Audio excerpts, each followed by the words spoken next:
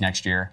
She wants to drive in Cup, but only if it's a competitive ride. And if you look at the landscape of the Cup Series right now, there certainly aren't a lot of competitive rides open. So I think she has very narrow focus here on where she would want to go. She said in her statement today that she's focused on 2017, Steve, and that, you know, wherever things take her, she's good with it, basically.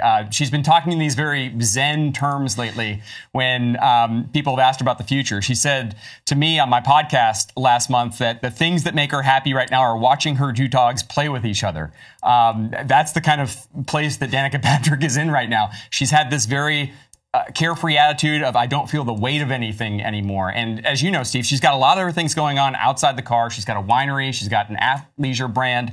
She's got a book that's coming out soon. She said that all of those things aren't an escape plan, but she also has said she doesn't have a timeline for finding something for 2018. She told me she's just going to go with the flow. So I think it's fair to say right now there's a chance she couldn't be racing after this season. Yeah, I think there's a chance. I think it's a larger chance that she won't be in a car than she will be just because of the race teams available and the seats available. But I think you mentioned the business model she's built outside of the race car, very successful. Heck, in Richmond, her brand was her sponsor at Richmond. So obviously very successful outside of the race car. And listen, this is an IndyCar race winner. This is a pole sitter at Cup in the higher series, has led laps in the Daytona 500, has outperformed at what I consider very difficult racetracks, maybe Martinsville and Atlanta. And while she hasn't reached the success that she would like to reach, obviously, and she has told us and told the public she's disappointed with some of her efforts in the race car, I've never questioned her desire to win races.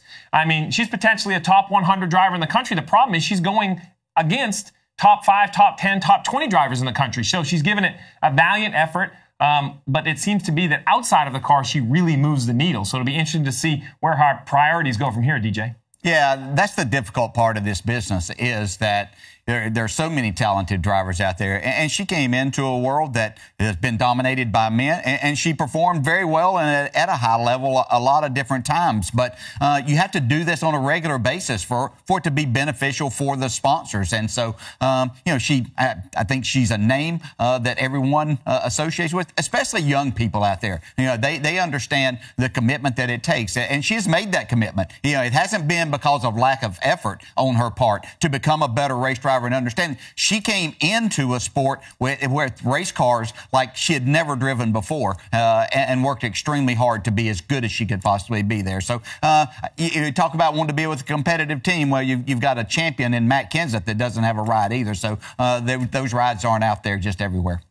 Yeah, and I would just say, DJ, again, like, I think her on-track legacy is fairly secure as the first woman to lead the Indy 500, first woman to lead the Daytona 500, first woman to win a Daytona 500 pole. I know she wanted more than that. I think she would have liked to have gotten wins.